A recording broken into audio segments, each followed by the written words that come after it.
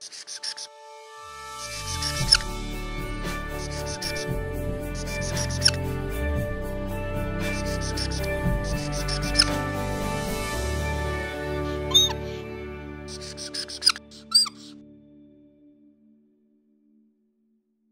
I'm Blakeborough with SSP Innovations, and we're going to be talking to you today about SynerGEE Electric and the capability of GIS to be able to export that data into SynerGEE.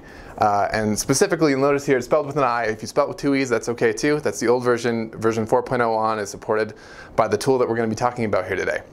So, a lot of utilities use SynerGEE for analysis and just to further extend the abilities of their data and their assets in the field. But it can be very difficult to map GIS data to SynerGEE Electric data. So what often happens is this data gets stale in SynerGEE. So the effort that it takes to effectively export this data and import it into SynerGEE can be difficult. And as such, a lot of times the data used in SynerGEE gets really old and out of date, and it's way too hard for utilities to be able to effectively constantly move new data into SynerGEE Electric. So we've effectively set out to make it easier for a company to be able to export their data and import it into SynerGEE Electric as often as they need without messing with the configuration or having to get down into the grimy details after the first time.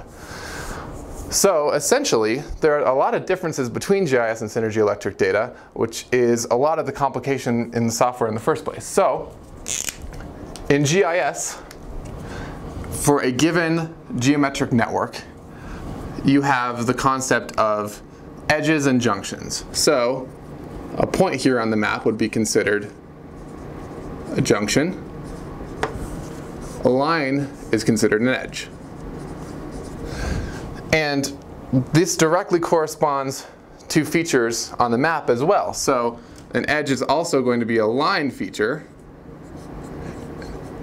And a junction, such as this one, we're symbolizing, say, a switch here, is going to be a point feature. So it's fairly straightforward. So the edges and the junctions line up directly with features on the map. In SynerGEE Electric, it's not quite that simple. So this point on SynerGEE Electric is actually called a node, and this line is called a section. The difference is the extended data here, beyond just the shape data of the network, is going to be characterized differently. So this switch is going to be considered equipment, and this equipment doesn't actually correspond with this node. It instead corresponds with this section.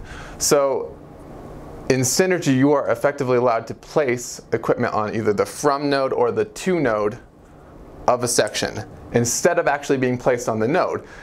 And that's important because that completely differs from this functionality on the GIS side. So effectively, when you consider a feature, you have a line feature and a point feature from GIS, and the point features, the shape data corresponds to a node, but the extended data, say if it symbolizes something like a switch, will correspond to this piece of equipment. And a line feature still does directly correspond to a section. So you can see that a lot of this data differs between the two systems, and we're going to need to have an effective method to be able to transfer and translate the data over into SynerGEE. And this is what so many people struggle with. So the next step here is for us to build a tool to effectively export this data. Now SynerGEE does have multiple methods of importing data into their application, and one of them is middle link. So middle link is actually a CSV file format.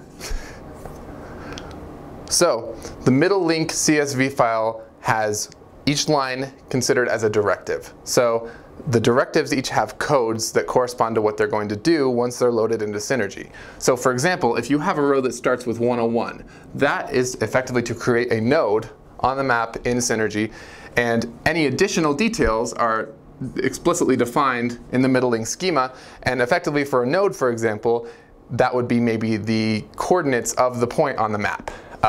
And just to give a couple other examples, a 201 record would be to create a section.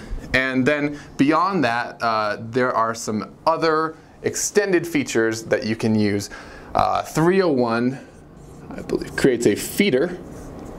There are also some other applications for extended features, like 1301 creates a transformer, and then additionally, you notice that they're going up by 100, so any additional records between those two are even more attributes about one of these particular types of objects. So there's a section directive, for example, that creates vertices on a section. So if it's not just a simple straight line, you can add the vertices.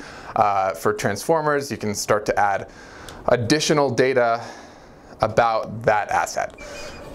So now that we have the middle link format, the next step is to be able to export the data into this CSV format, and that's where our export tool comes in. The cool thing is that all the configuration is stored right here in our geodatabase, which is great. So you don't have to keep doing this every single time.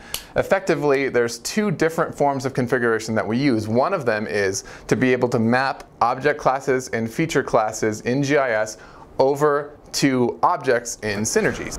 For example, we'll take the primary, overhead, and underground conductor feature classes, and we'll go over and map them to sections in SynerGEE Electric. We'll take a switch feature class and we'll map it to the switch object in SynerGEE as well, and that will be mapped in a table in the geodatabase. In addition, the middle link schema has a lot of specific configuration in the schema for these particular directives, and those are going to be able to be mapped in addition to that table configuration through model names. So we're going to be able to assign model names to each individual class that's being used, to fields, and those fields can be used then when the system is going through the network and placed right here in the middle link file.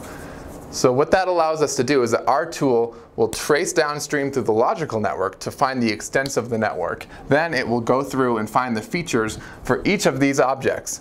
And when it does, it will check that configuration table to see what object it corresponds to. It'll go through all the fields and grab attributes from those fields if they're configured to be used in the middle link export. Then all that data is poured out into these middle link directives. So the export goes through and it effectively converts the data into the CSV format. And now you have a file that's dated specifically to when you exported this data that you can keep if you even want to for historical purposes. And you can do this automatically or manually. So effectively, you can use our Nightly Batch suite to populate a CSV file in the middle link format at any interval that you'd like, and you can store them if you want to. So that's another added benefit. So whenever you need to, you can then import the middle link data through SynerGEE's native interface into the application.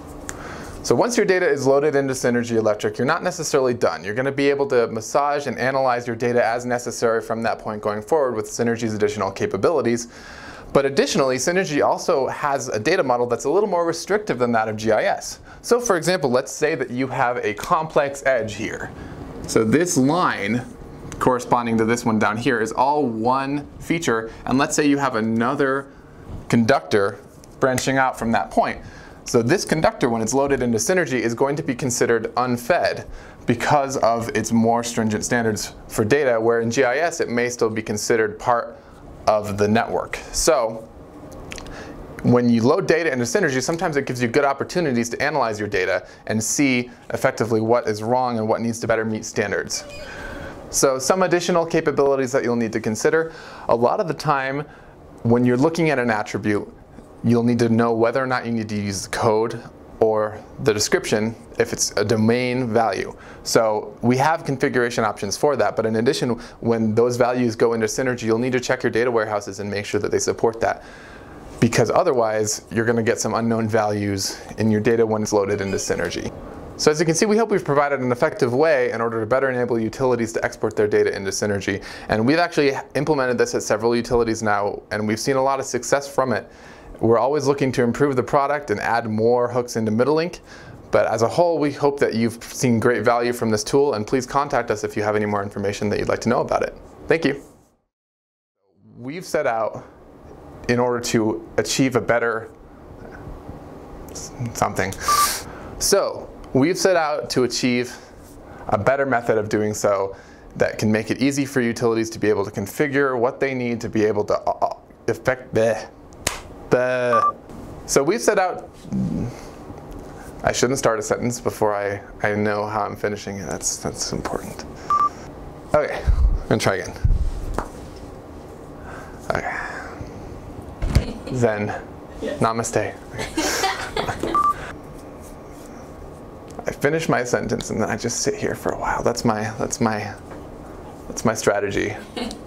It'll run through this geometric network. It'll trace downstream. That's a little too watery. We're talking about electric here. Then the tool finds the GIS feature for each. Okay, sorry. I'm just playing with my markers. I can just. This is the part where that's most of what I need to say, and I don't know how to end. And I just like, you know, drop the mic. Finish up. Boom. And that's a wrap.